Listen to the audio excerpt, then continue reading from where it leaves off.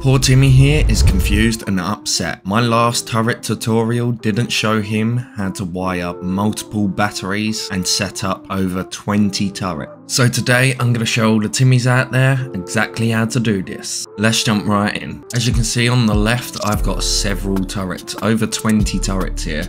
And on the right, I've got 4 batteries.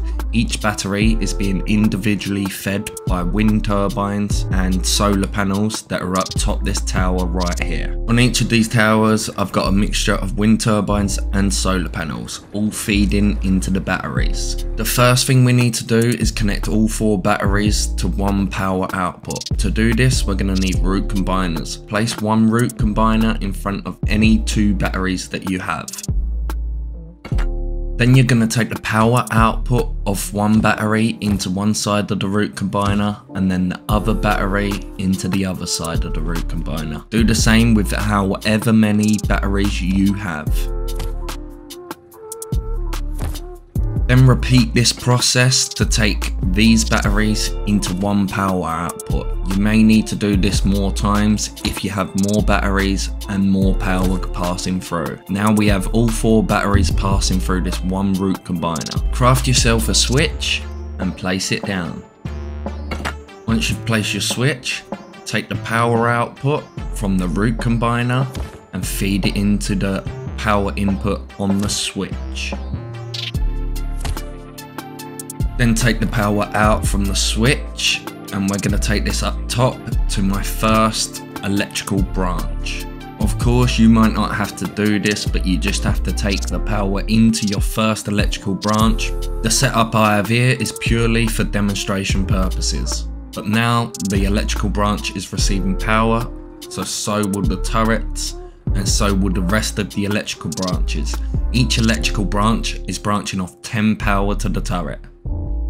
I'm now going to demonstrate how I've wired up each turret with just a couple on the end here.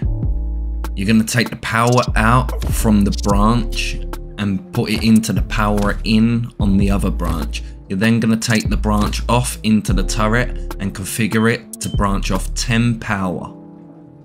And then you rinse and repeat over and over for each turret.